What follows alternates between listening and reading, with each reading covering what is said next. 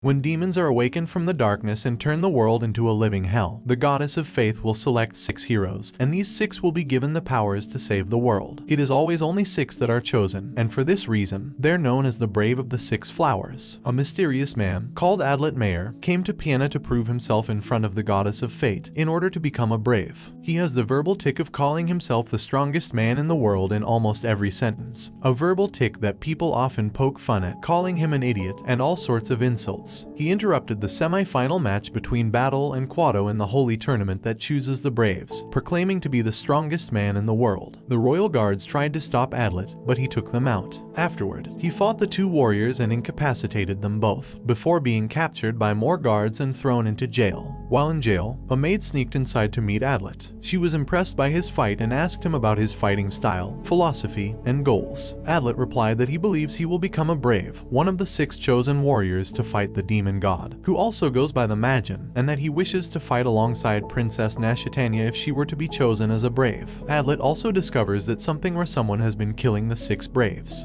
He is then moved to an isolated prison cell in a pit. For many days and nights, Adlet remained in the dark pit, with barely any food and water. Some weeks later, the Braves were chosen, and Adlet received the crest of the 6 flowers on his right hand. The maid arrived, revealed to be the princess, much to Adlet's surprise, and rescued him from his cell. Nashitania showed him her crest, and goes on to free him from his cell at the expense of her soldiers, trapping them in the same pit they had thrown Adlet in. They both fled from Piena and began heading west on horseback towards the land of the howling demons, to meet the other braves and defeat the demon god. For several days, Adlet and Nashitania got to know each other through talking and sparring. Upon rebuking her, Adlet found out about her mischievous nature, when she pretended to be saddened and scared of his anger towards her. He was also able to see how her abilities worked, and her free-spiritedness, which usually provokes him. Despite that, they began to grow closer, but when a village in their path was attacked by the Kaiauma, which are evil demons, Adlet and Nashitania rushed to their defense and were able to fight together briefly. However, as they were escorting villagers away, Adlet learned of a single girl who had stayed behind. Nashitania implored Adlet that their mission to defeat the demon god was more important than helping one girl, and possibly being killed by a Kaiauma before then. Unable to do so, Adlet went on ahead of her, leaving Nashitania to defend the villagers against any remaining Kaiauma. Upon reaching the village, Adlet was surprised to find several Kaiauma corpses, and a ball of iron as the only evidence. Then, he found a girl with white hair and black clothing, helping a dog and its young pup, setting them free. Flamey Speedra tells Adlet to leave her alone, stating she must fight the Magin by herself. However, Adlet chases after her until she is forced to travel with him. He sends a message to Nashitania with his horse, telling her he found another of the 6 braves, and to continue towards the peninsula where the Magin is without him. Adlet and Flamey eventually run into a fortress, where soldiers explain to them about a barrier that should help the braves in a nearby temple. As Adlet and Flamey continued to travel, they were suddenly attacked by Nashitania and Goldoff Aura, who is another one of the 6 braves and almost like Nashitania's personal guard.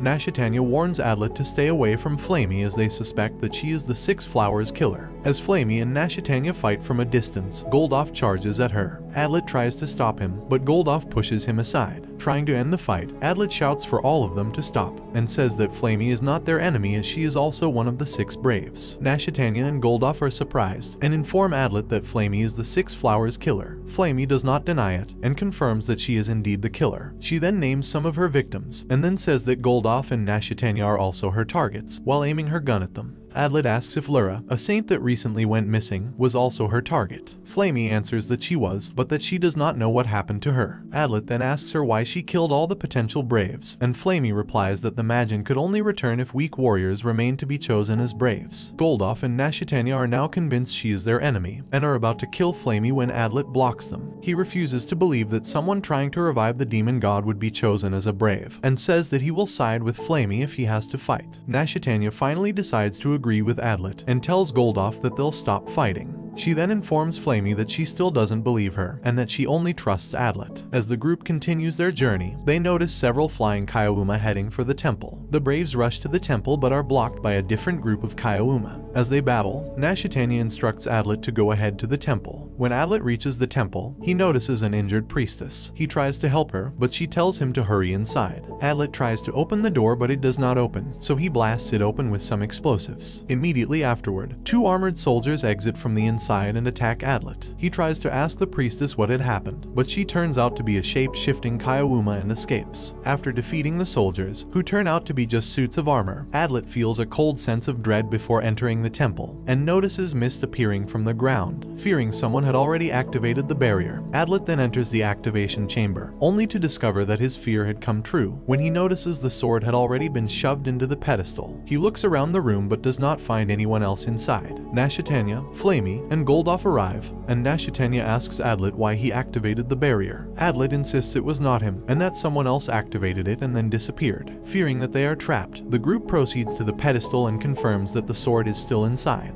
While the group tries to figure out what has happened, Goldoff manages to turn off the barrier and remove the sword, but Flamey says that the fog is still there. Adlet tries to turn it off by cutting his hand and dripping his blood on the pedestal, while reciting, "Barrier, release," but nothing changed. Nashitania then panics, grabbing the sword and attacking the pedestal, shouting "Barrier, release," and claims that she was the owner of the barrier while breaking the slab. Flamey stops her, telling her that there is no point in panicking, when they suddenly hear footsteps. A young girl, called Chamat, arrives and asks what had happened. She recognizes the members of the group, except for Adlet. Adlet asks who she is, and Chamat introduces herself and announces that she was also chosen as a brave. Adlet tells Chamat that he is the strongest man in the world, but ends up confusing Chamat, as she is said to be the most powerful person in history, besides the goddess of fate. Chamat then decides that they should kill Flamey, who also prepares for a fight, but Adlet and Nashitania stop them. Another one of the 6 braves arrives, a girl called Mora, who's wondering what the group is arguing over, but quickly realizes that Chamat was about to start a fight. Mora then orders Chamat to stop, and tells the group that there is an outsider among them. She reveals that she had been traveling with a man she met the day before, called Hans Humpty, who is also a brave. Adlet orders everyone to show their crests, and they realize that there are 7 of them.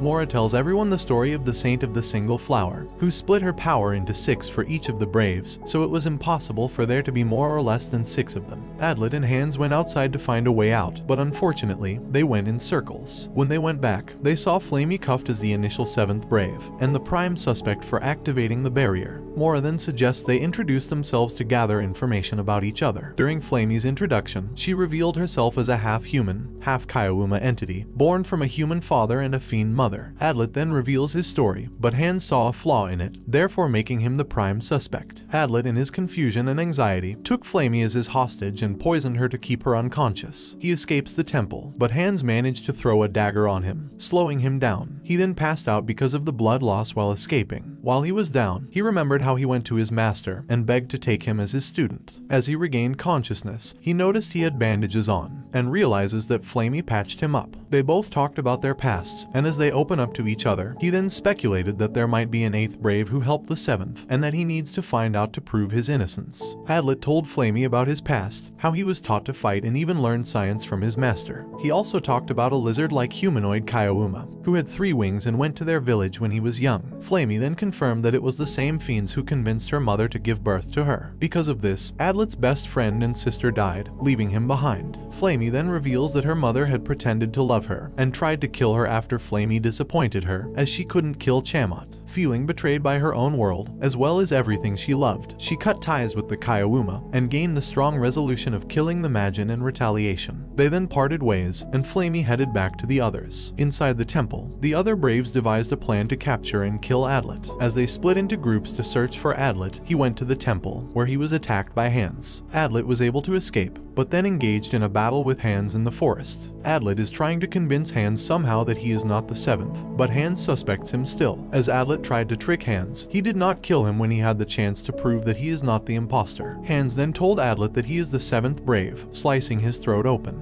Adlet then realized that it was a hallucination, and Hans decided to believe in him as he saw his dying reaction, which would be different had he been the imposter. Meanwhile, Nashitania speculated that Hans might be the 7th brave, and is asking Goldoff for help, and to trust her that Adlet is innocent. Adlet and Hans went back to the temple to find clues, but Chamat was outside and decided she was bored of waiting, so she would just kill everyone to see if they were the traitor, attacking both of them by summoning her Juma, which are like her pets. Adlet and Hans battled Chamat, but her fiends would always regenerate, making them hard to defeat. They then thought of incapacitating Chamat to stop the fiends. It was a success, and they captured Chamat. They asked her if she knows anything about the activation of the barrier, and she nodded no. Adlet went to search for more clues, defuse and use the bomb that Flamey gave to give a signal to her. Flamey notices the signal and they meet each other. Adlet hypothesized about a saint's involvement in the matter, but Flamey rebuked them. Back at the temple, Hans told Mora and Chamat the same thing, but Mara refused to believe it. Meanwhile, Nashitania confirms with Goldov if someone died by checking her crest.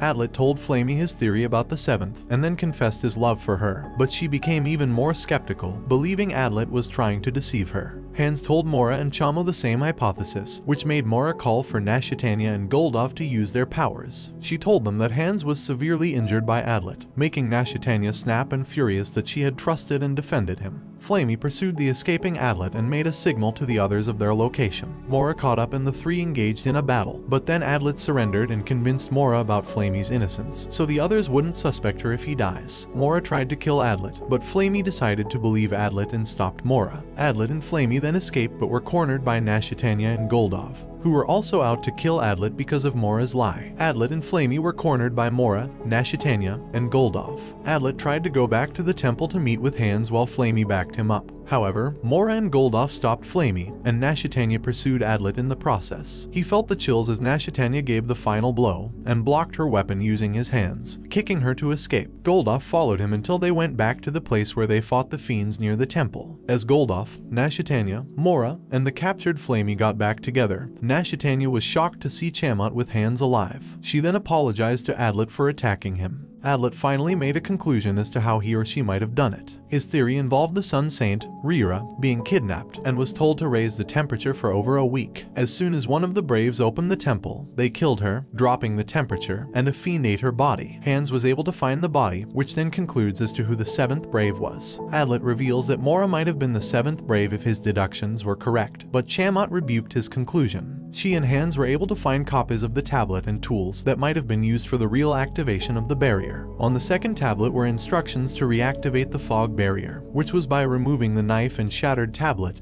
dripping blood all over the stand, reciting the spell, and breaking the tablet. This made everyone think that the person who broke the tablet was the seventh Brave. Flamey confirmed that it was Nashitania, shocking everyone. By deduction, Adlet also thought that the person who sent him to the temple was the one who planned everything from the very beginning, as he confirmed it. Nashitania then surrendered and claimed that she really is the seventh Brave, and Goldov was shocked. Nashitania told them that she wanted to kill them all because she believed that humans and fiends could live together in peace, but around 500,000 humans might die in the process. Adlet then ordered everyone to kill her, but she escaped. Adlet fainted due to the loss of blood, and as he regained consciousness, Mora apologized to him for not knowing who the seventh Brave was, and also took care of his wounds. After resting, they all went outside to go to the Demon King. But to their surprise, they met Rolonia, Adlet's childhood friend and the Saint of Blood, who apologizes for being late because of the fog, and claims that she is one of the Braves. During the confusion, troops from Gwenbyre went to the temple to tell everyone that more than 1,000 fiends would gather there, to go back to the land of the Howling Demons. They stopped thinking first as to who might be the seventh Brave, and strategized to kill the Demon King, and this brings the anime to an end.